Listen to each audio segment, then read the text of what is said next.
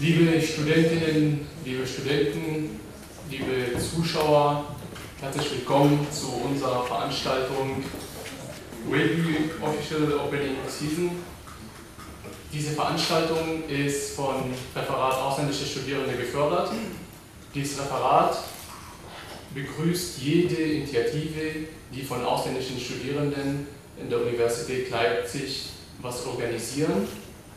Mein Name ist Abdulaziz Bashuri, ich bin Referent im RAS und verantwortlich für die Öffentlichkeitsarbeit. Und wie gesagt, wir begrüßen immer eure Initiativen auf Deutsch, auf Englisch, auf allen Sprachen. Und ihr könnt immer gerne zu dem Referat kommen und eure Ideen weiterbringen. Und wir versuchen das an die Öffentlichkeitsarbeit und weiterhin an allen Institutionen in Leipzig weiterzuleiten.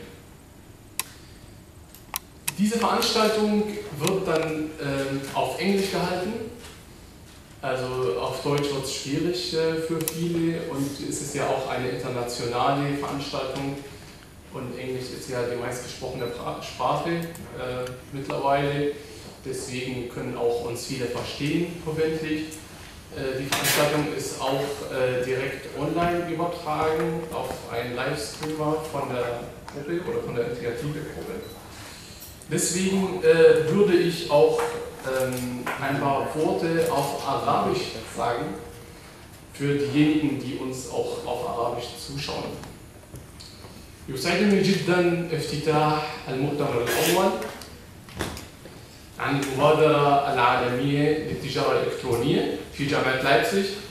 اسمي عبد العزيز باشوري من اتحاد الطلاب الأجانب المسؤول عن العلاقات العامة. هذه المبادرة من عدة دول عربية وغير عربية من مصر، البرازيل، غانا، كولومبيا، الإمارات، سنغافورة، قطر وألمانيا في جامعة لايبزيج. وسنقوم اليوم بالإعداد باللغة الإنجليزية وليس العربية أو الألمانية، ولكن جميع الأسئلة نستطيع أن نأخذها بعدة لغات في جميع اللغات الإنجليزية، الألمانية والعربية، لذلك تستطيعون الأسئلة بأي لغة أنتم تريدونها ونحن سوف نتكلم مع البروفيسور والطلاب الذين سيقومون بهذه المحاضرة ونعطيهم آراءكم في هذه الليلة. Von meiner Seite, ich bin schon fertig, ich gebe das Wort weiter und wünsche euch viel Erfolg. Dankeschön. Shukran.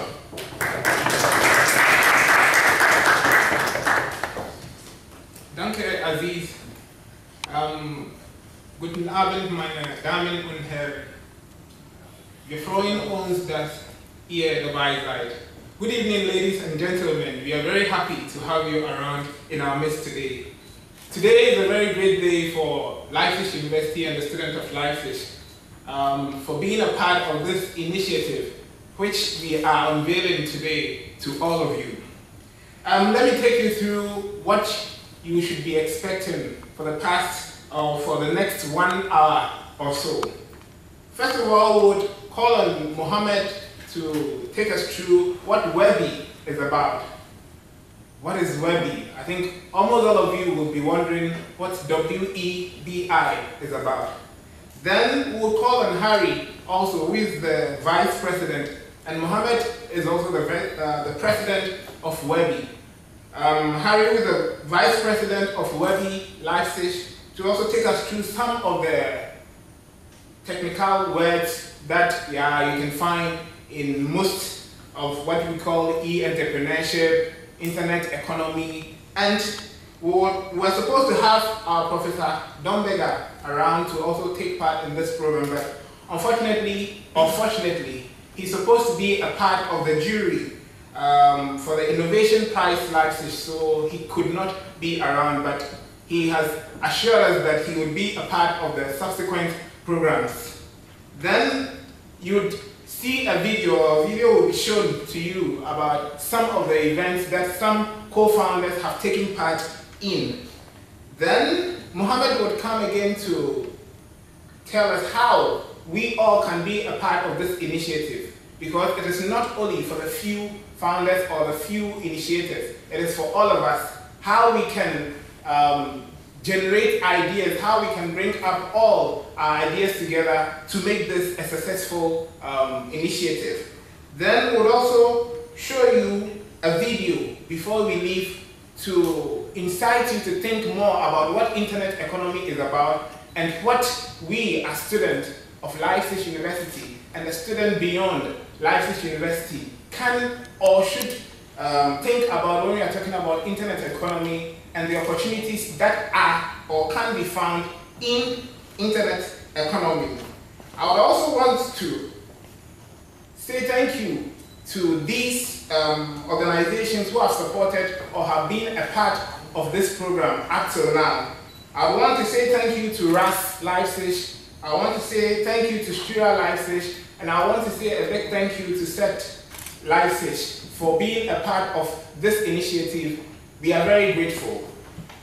So first of all, I'll call on the President, Mohammed, to take us through what WEBI is about and open up what the box that, or the surprises that we have for you today. So please, can you give it up for Mohammed as he comes to tell us what WEBI is about.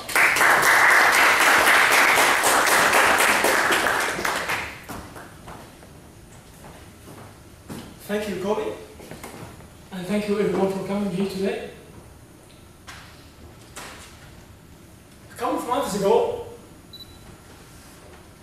Eurozone finance ministers have reached an agreement to finance the Greek government with a package, rescue package that was 130 billion euros. And at the same time, the world's largest social network, Facebook.com, were celebrating their 8th birthday and also finalizing their application for their initial public offering. Facebook, which now has more than 845 billion active users, are looking to raise $10 billion through their upcoming IPO, which will take part in the next few days. In terms of money raised, the IPO would rank among the 5 largest in the past 15 years. And in terms of the market value, Facebook market value is estimated to hit $96 billion, beating the largest market value of UPS when it went for IPO in 1999. Now, could you ever imagine that a website would have a bigger market value than a country, than a GDP of a country like Bulgaria, which has 7 million population, or a country like Morocco, which has 32 million population? Now, could you ever imagine that a company or a website which was born 8 years ago, like Facebook, would have market value comparable to McDonald's, or even bigger than Kraft Foods or Walt Disney, which took decades to be built?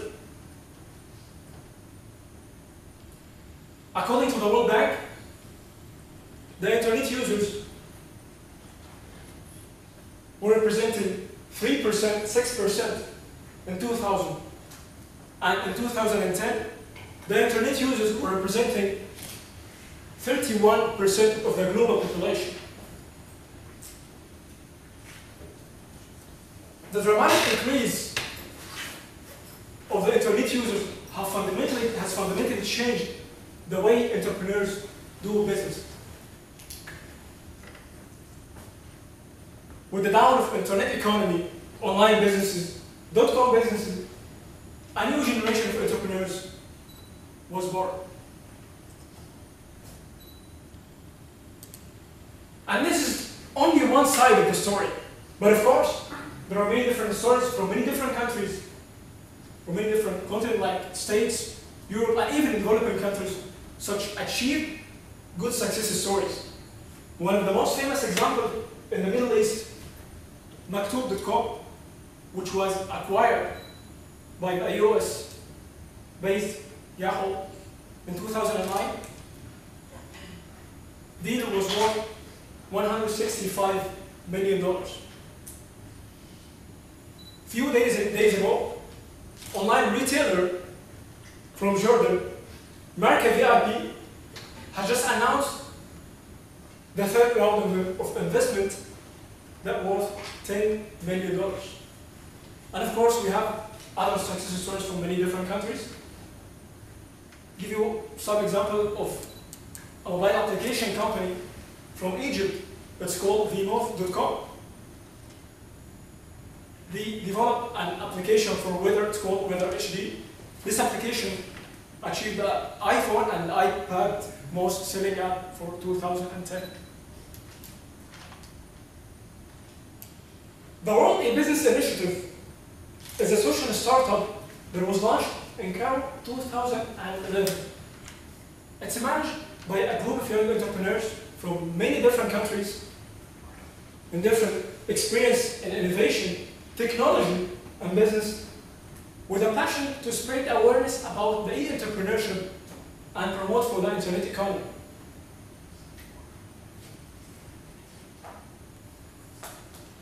We empower the internet entrepreneurs by enabling them or giving them access to a global networking opportunities, resources, information about the entrepreneurship and internet economy. Our vision is to establish a platform networking 10,000 internet entrepreneurs over all the world in different business stages by 2015.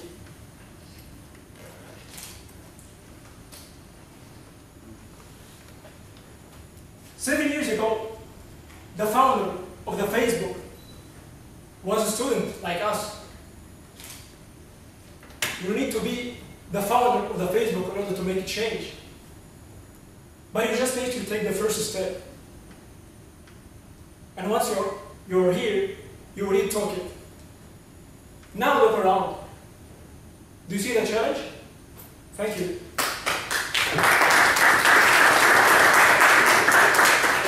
Thank you very much, Mohammed. Yeah, I think we're seeing the challenge, but to get a better understanding about the challenge, we call on the Vice President, Harry, to elaborate it more. Harry.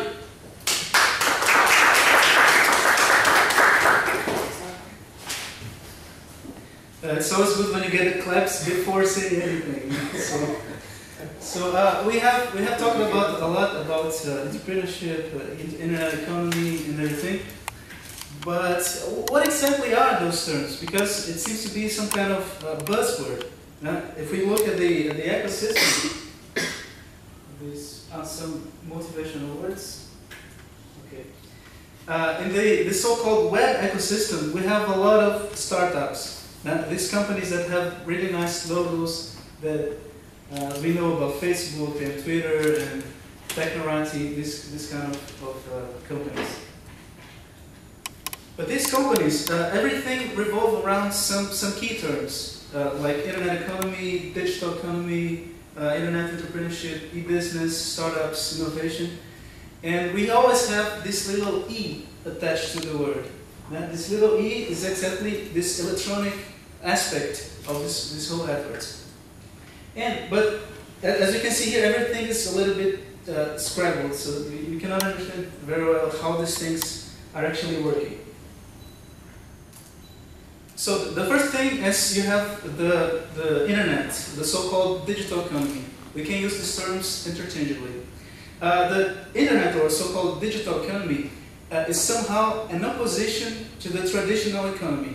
Have you ever heard of Nicolas Negroponte, the guy who developed the $100 notebook? Yeah. He's like he's a technology evangelist, and he said that before we had the economy made of atoms. That means you have products, you need to ship these products using huge ships all over the world. And now we have the economy made of bits. Bits that are pieces of information, bits that can be transferred like in a matter of seconds all the way from China to Brazil or from Germany to Morocco or something. Okay? And together in this whole environment, we have a very important component, which is the innovation. This environment, this digital economy, has only been made possible through innovation. And innovation, we all have understanding of what innovation is creating new products, creating new services, new ideas, and it's all about creation, new value creation. Peter Drucker, of course, we all know Peter Drucker. He's the management guru of the last century. When we say last century, it seems a lot far, but the message still valid. He says that innovation is tightly coupled with entrepreneurship. And entrepreneurship is using innovation as a tool to explore changes in the markets, changes in the environment. The introduction of the digital economy has been a major change in the way people do business, in the way people communicate, in the way people get connected. So this has given rise to the so-called E-Entrepreneurship. The E-Entrepreneurship is exactly this effort of some entrepreneurs to take advantage of these changes and turn them, what is that? And turn them, and it's not over yet, and turn them into business opportunities.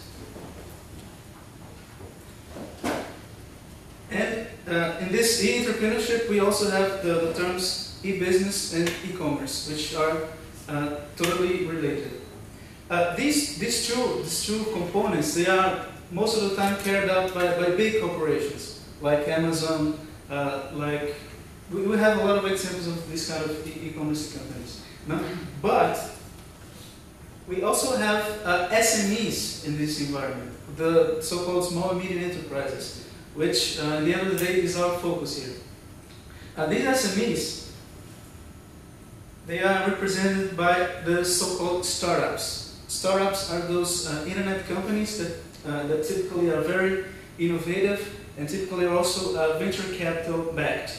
That means they have a very high rate of innovation and also risk associated with it. Therefore, they need these venture capitalists who are willing to take the risk to develop this kind of business. Okay, that seems really interesting. We have a lot of opportunities in this area. We can take advantage of the digital economy, take advantage of the instantaneity of information, that we can transfer information from here to there extremely easily. But why become an internet entrepreneur? Why is it any different from any kind of entrepreneur? So it also is the question. So why is WEBI aiming at this specific public, the internet entrepreneurs, and not the agricultural entrepreneurs, and not the nuclear power entrepreneurs? The first thing is that entrepreneurs are entrepreneurs.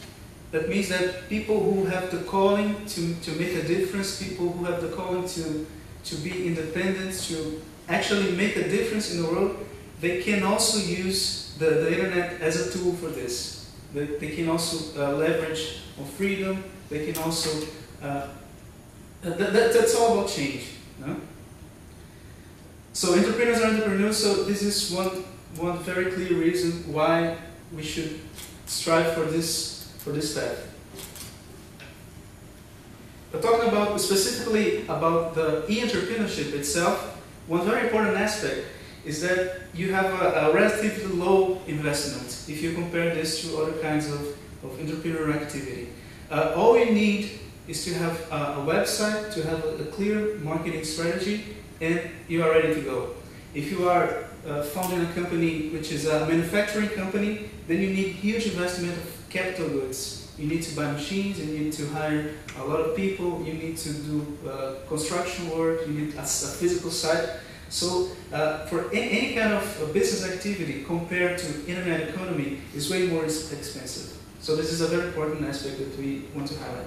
Second one is global reach. As we have mentioned, using the digital economy, the internet, you can reach customers all over the globe.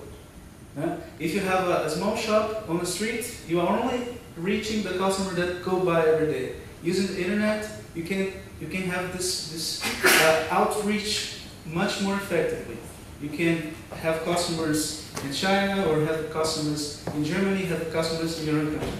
So this alone is a very, very compelling reason to go for the e-entrepreneurship. Another aspect, e-entrepreneurship is heavily based on the use of technology, on the use of innovative technology tools. So if you develop a web business in such a way that you can actually automate a lot of processes. For example, we have today the so-called payment solutions. You can embed in your web portal like a PayPal components. PayPal, we all know, it's this payment gateway. That PayPal automates all the process for you. The billing, the clearance of the bill from the customer, so that all the process is transparent for the entrepreneur. So you can somehow make your web business an automated business, and this is only possible or is facilitated if your business is based on the internet, on the digital economy. Okay, and another very important aspect is that it's comparatively cheap advertising. If we have another example of the small shop. You need to print advertising, you need to contact newspapers, you need to go for these billboards. So there is a lot of money. On the internet, you can use, for example, the social media platforms. You can use, of course, Facebook, Twitter. You can send targeted emails for your customers. You can trace profiles about them. So it's easier to do a targeted marketing. So these are, of course, we have a lot of other advantages for the internet economy, for the e-entrepreneurship as compared to the traditional internet entrepreneur, to traditional entrepreneurs. But do you think there is any disadvantage of being an internet entrepreneur? For example? Competition is a very important factor because you have a lot of other players in the market. Yeah, sorry? Of course, all over the world. But the good news are that by using the leverage of the internet, you can target a very small and specific niche. You can target your product so that your public, your target audience is so specific that you can sell, that you can have a very high competitive advantage compared to a general purpose provider. This is also possible. Can you name another disadvantage of the internet entrepreneurship? Safety factor. The safety factor. Of course, safety factor is extremely important, of course, because if you, as a customer, if you are not feeling comfortable in buying in that website, of course you're not going to buy, and you're not going to make your profit as an entrepreneur. But of course, you do have tools that can ensure for the customer this level of security. Traffic generation as the main source for potential customers. Yeah, of course, the traffic generation also falls into the competition category because you need to have a clear marketing strategy to be able to reach the customers. I mean, we should make no mistakes. We are not saying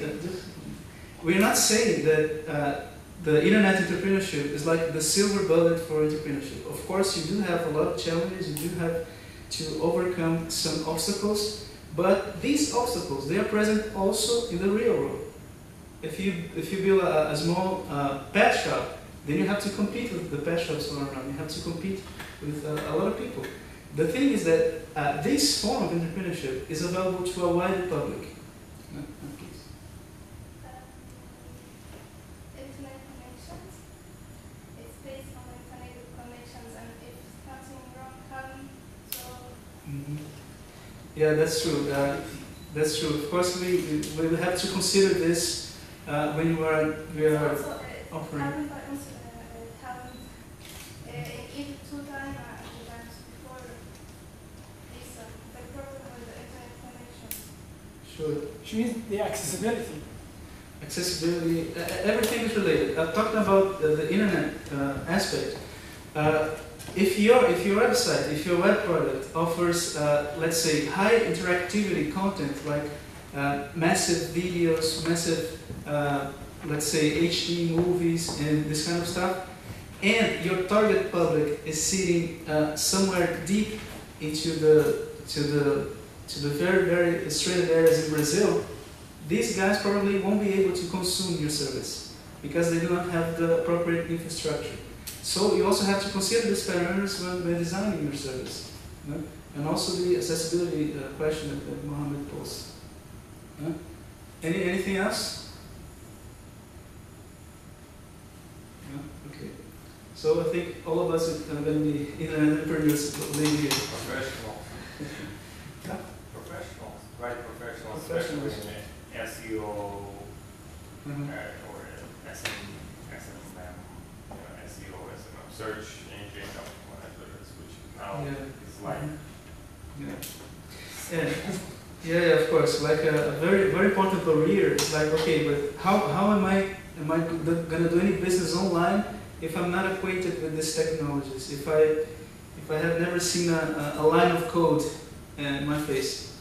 There are a lot of startup companies right now that are focused exactly on this task, making technology available for people who have no technical knowledge. I have talked about PayPal, no? This PayPal gateway is extremely easy from a non-technical perspective to embed on your website. You have the so-called content management systems. These are platforms that you can customize your own website without having a web designer, without having a system analyst sitting by your side. So this is also actually a niche of this kind of startups. Okay.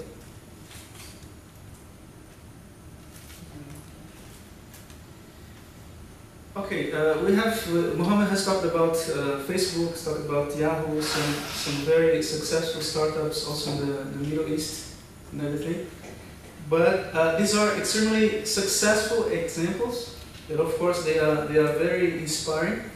But on the other hand, it may also prevent us from actually doing something. If you think of Zuckerberg, the guy's like a billionaire, and even though you think of him as a student, you cannot relate to him because he's way too far from us.